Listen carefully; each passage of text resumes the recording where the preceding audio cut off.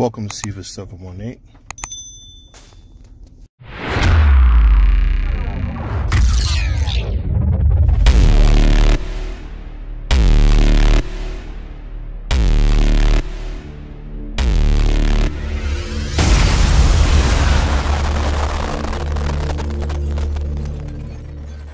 Welcome back to the channel, and thank you for all the new subscribers we received lately.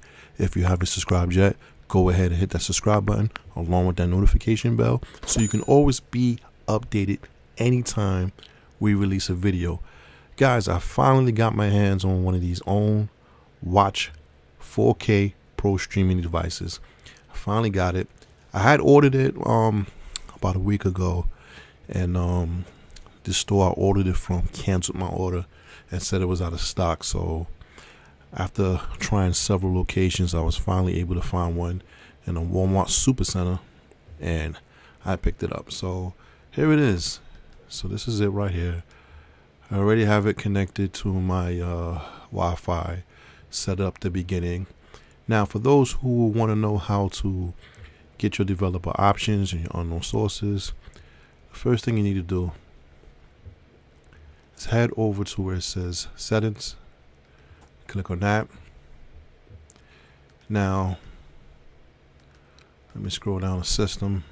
As you can see, my developer options are here, but in the beginning they aren't there. So what you would need to do is head to the about section. You're gonna head down to where it says the Android TV OS build, and in your remote control there's a select button.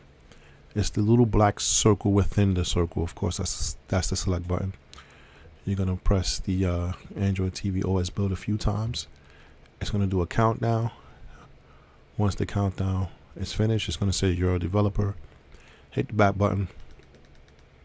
Scroll down to developer options, and then from here, you enable the developer options tab right there, and the USB debugging tab right here, and you should be good to go.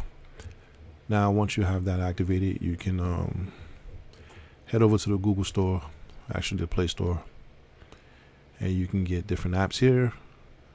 One popular app is Downloader. So once you finish doing your search for Downloader, just click on it. Of course, it's the one by FTV. You're going to install it. Once this installs, launch it. And then from there, you can go to different websites. You can head to the Unlink website, or you can just put the Unlink code in. That code I will leave somewhere in this video. And then once you put the Unlink code, download the Unlink, and then you can install the Unlink application. And then from there, all you would need is an Unlink store code. If you guys want my store code, you can head over to my Telegram. My store code will be in that group. If not, you can just do a Google research. There's a lot of Unlinked store codes out there, so that's how you can get yourself some third-party applications if that's what you're looking for. Okay, guys, so that's very simple. Now, as far as specs, as you guys know, I don't have to go over this too much. It's already been out for a little bit. As you can see, it has more RAM, it has more memory, 3 gigs of RAM, 32 gigs of storage. It does have Wi-Fi 6. One cool thing I did see is that the device itself looks like it's a speaker. So I don't know if you guys know about the Amazon Echo. So it's kind of like that. It has like a external speaker built into the device, which is decent. They also have a hands-free option, but you will have to turn that on. So to turn on the hands-free option, you can head over to the settings. After settings, go into privacy, and it should be somewhere here. Let me see. Google Assistant, and then right here, hands-free mic, and you can turn it on here. You're all set.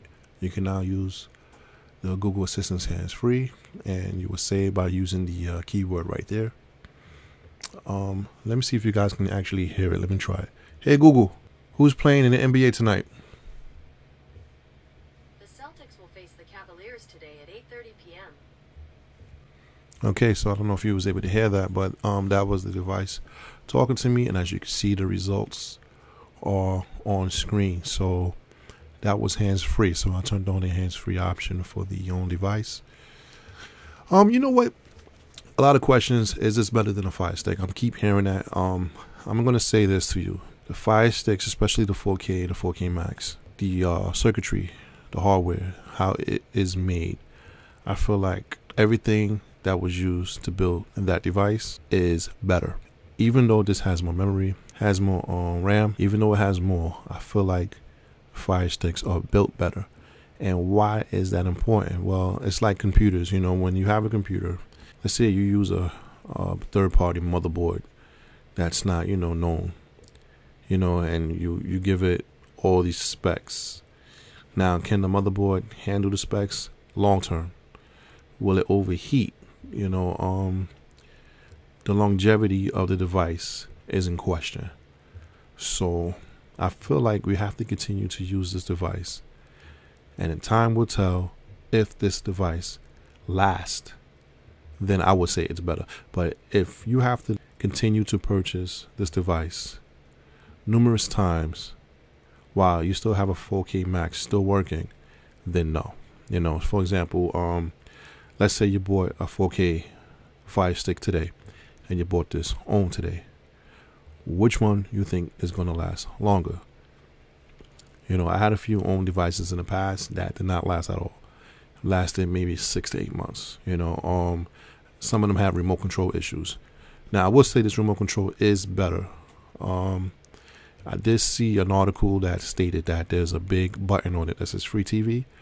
That's not true. The one that I have does not have that button. So if that was a question you had, the remote control does not have a button on it that says free TV. It does have the YouTube, the Netflix, the Paramount Plus, and the Disney Plus buttons on the bottom, but there's no free TV button.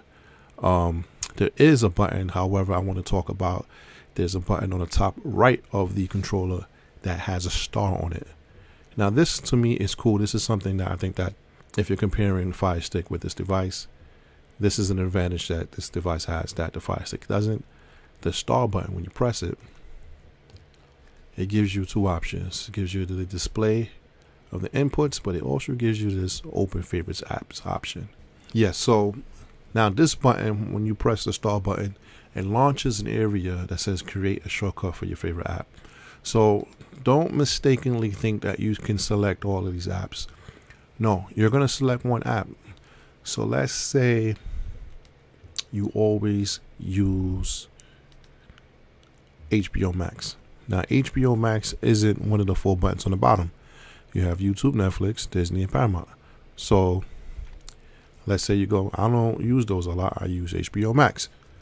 You create a shortcut. Now that I created a shortcut, every time that I press that star button, HBO Max should open up. As you can see, there's HBO Max right there. I can sign in, whatever. Boom.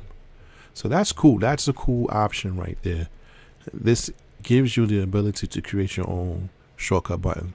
And that's something that the Fire Stick lacks, unless you purchase one of their expensive remote controls. That one that doesn't come with the device that you gotta purchase separately. They do have that, but this one comes right out the box with the OWN, and it's really cool. So there's a lot of specs that's already out. If you want, I'll swing over to a website that can show you the specs, that can show you exactly how this stands with other devices. I can tell you now that this is not even beating the older OWN device. They're saying that the older OWN device is outperforming this device. A lot of times those specs may not paint a full picture. Sometimes you just have to use the device yourself and figure out what's best for you. But let's take a quick look at that. Stay tuned. Okay, so this is AFTV.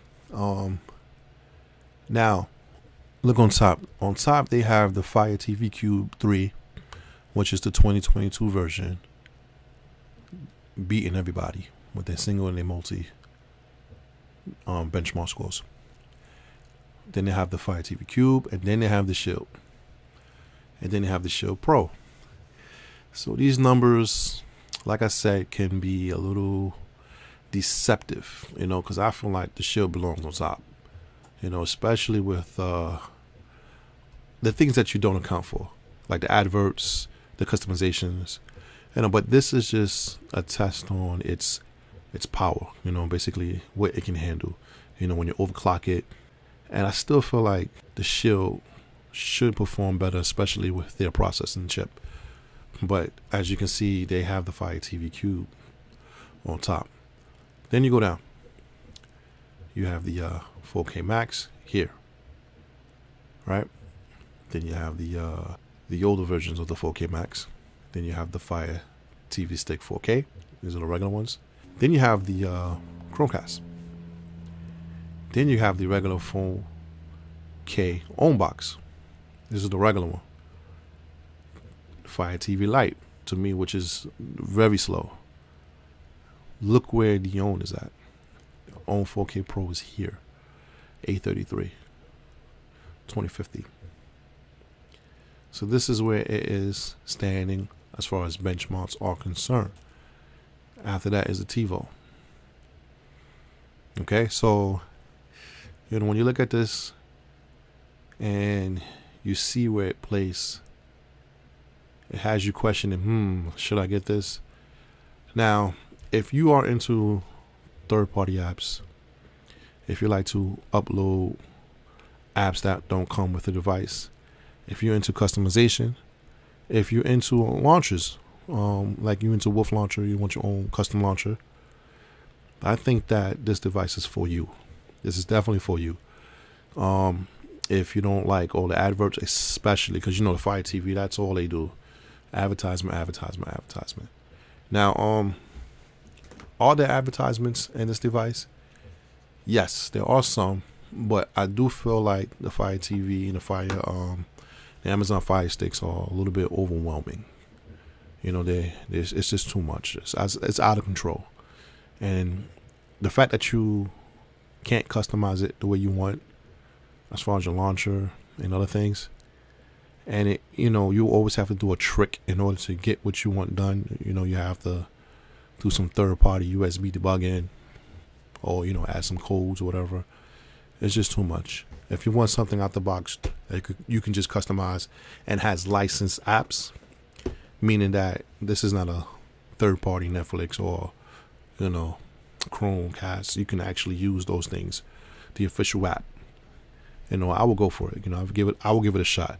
Now I'm going to continue to use this device. I'm going to use it for a while just to see if I feel a big difference between this and the 4K and the Shield. And I'll do another video, which will be a follow-up video. Okay, guys. So with that said, thank you for watching. Stay tuned for future videos. Don't forget to hit that like button. And with that said, I hope you enjoyed. Thank you for watching. If you have made it this far in the video, guys, like and subscribe to the channel. I am going to give away a PlayStation Portal to one lucky subscriber watching the channel. Now, guys, all you have to do is subscribe, like the video, watch the video in its full entirety. We're trying to get the watch hours up, guys. Once we have the watch hours up to the point where we can get monetized, we're going to give away a PlayStation Portal. So stay tuned, continue to watch the videos. Eventually, we're going to give out this PlayStation Portal to the lucky winner. Thank you.